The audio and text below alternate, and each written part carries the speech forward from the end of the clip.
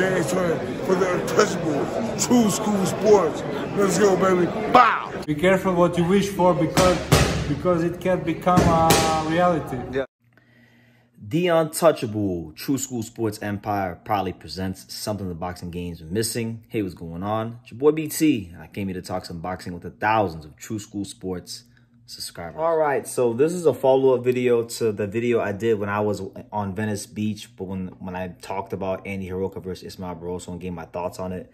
I got my prediction right. I picked Andy Hiraoka to win. I know a lot of people picking Barroso just because they know him a little more, and he's a very dangerous fighter for anybody at 140. But Andy Hiraoka, not only did he exceed my expectations, he put on, in my opinion, if you watch this fight against Ismael Barroso when he stopped him in the 9th round, I think this is the kind of performance that I've been looking for since I've really been following him. I mean, I know he fought Jin Suzuki and beat him, but that was really before I started paying attention to him. Since I've been paying attention to him, he hasn't really lit the world on fire. He's been winning, but you know, he finally got a name opponent, a good opponent, a dangerous opponent, a puncher, and he looked nothing short of the creme de la creme, top shelf, A+ fighter. That's what he looked at like in this fight, using that tall, long, rangy southpaw jab.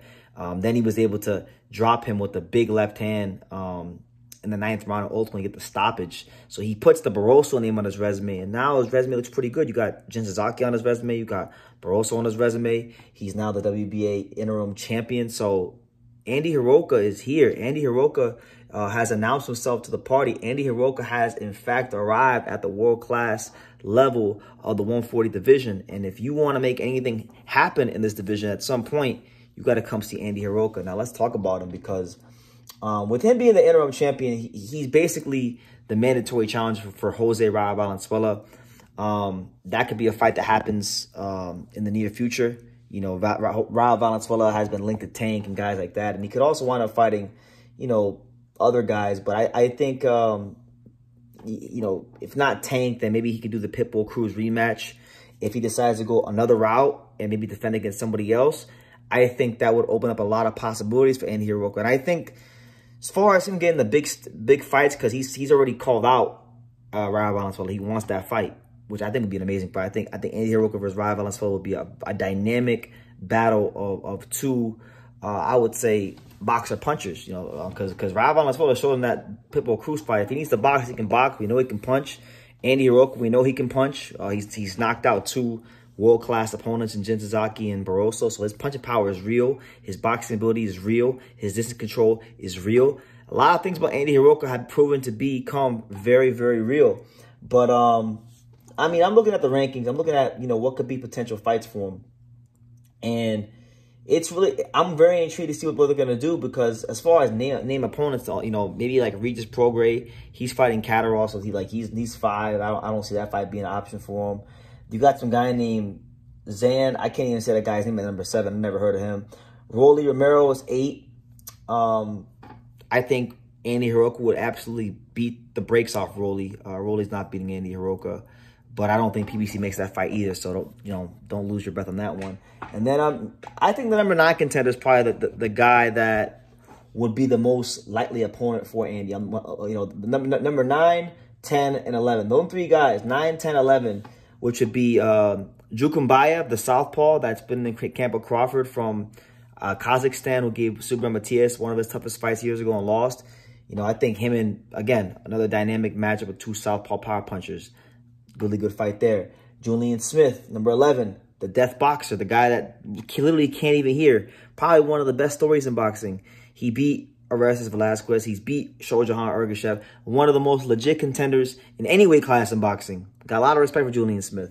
You know, again, that'd be a really good fight for Andy Hiraoka. And then number 10, you got Maikwon Williams, the guy that I haven't watched as much, but I seen him on Pro Box. Good fighter, solid fighter. So I think any one of them 3, one of them kind of 3 guys, that's probably what I would expect more from Andy Hiraoka for his next fight, because I think they're going to keep it PBC with Rayo Valenzuela. You're not going to see Rayo fight Tank next, or if you do see him fight, he'll fight Tank next, or he'll fight Pitbull Cruz as far as the rematch. Those are the kind of fights I see for Rayo Valenzuela. The only way I think that Andy Hiraoka could get the Rayo Valenzuela fight, and this is where I think Hideki Ohashi and his people got to really show their belief in him.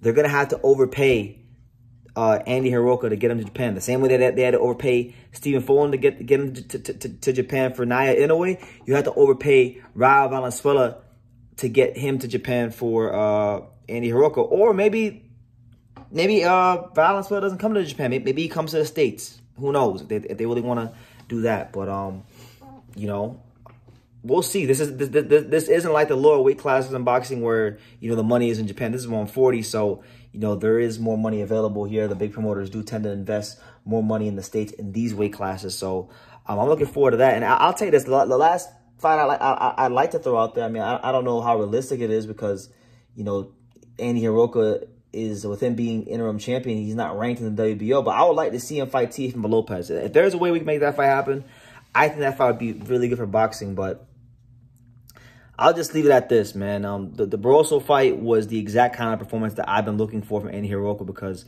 again, I've watched the Jinzaki fight, but I wasn't actively following him when that fight happened. So since I've been following him, he's been like a slow, steady, you know, good fighter, but not this juggernaut, not this dominant force that, you know, he's been prophesized about by a lot of the boxing experts in the boxing community in Japan. So I'm looking forward to, you know, seeing what's next. And again, I think this is the part where Ohashi Promotions got to do their part in getting him the big fights. And look, if he can't get Valenzuela, and I'll end on this note, if he can't get Rayo, if he can't get, you know, Pitbull, Cruz, if he can't get those big fights, then I think the most ideal move for Andy Hiraoka, it will probably be him versus the winner of the November 16th fight between Kenneth Sims Jr. and Oscar Duarte. That's a really good fight. You know, Kenneth Sims Jr. is on an 8-fight winning streak. If he wins that fight against Duarte, it'll be a 9-fight winning streak. He's as real as it comes when it comes to contenders at 140. I think Andy Hiraoka versus him would be an amazing fight. You know, an amazing fight. Kenneth Sims Jr. is a very versatile boxer. He can box, he can punch, he can move. He's been through all kinds of things in his career, so he's got character to come back from what he's come back from, you know? So I like that fight for him. And then, you know, if Duarte wins, Duarte's not as complete of a fighter as Sims. I think Duarte would actually be the much easier match of the two. But I think that's probably the most realistic move for him. Just being honest with you. I think that's the most realistic move for him because, you know, with Rayo and Pitbull, Cruz, these are guys that I think you'd have to pay a lot of money to get him to come to Japan. Duarte, Sims, these guys don't have the backing behind them, the money behind them that those guys have. So I think it'd be easier to get him to Japan. But I'll tell you this.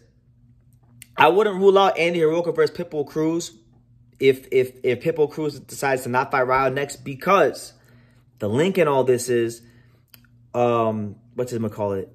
Pitbull Cruz is promoted and handled by Sean Gibbons, you know, Manny Pacquiao Promotions. And Sean Gibbons, and I know this from because you know, Knuckleheads Boxing Gym ain't too far from where I live here in Vegas, and I was just there yesterday, and I know from talking to, you know, Brendan Gibbons and just knowing about what I know about Sean Gibbons as his involvement in boxing is they got a very strong relationship with Japanese boxing, and Ohashi Promotions. You know, he's one of the reasons that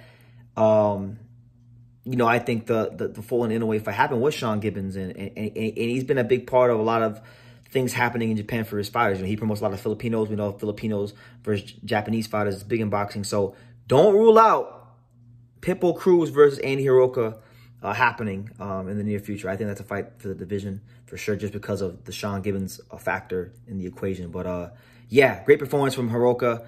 Star-making performance, you know, definitely emerged, has emerged after that fight now for sure as one of the surefire top guys, top contenders in the 140 division. And it's only a matter of time before we get the title shot and we get to see him on that world-class stage. So, yeah. Let me know what you guys think in the comments down below. What did you make about Andy Hiraoka's performance a couple weeks ago? You know, leave your comments down below. Make sure you guys take the time to subscribe. And like I say in every single one of these videos, you can love me or you can hate me.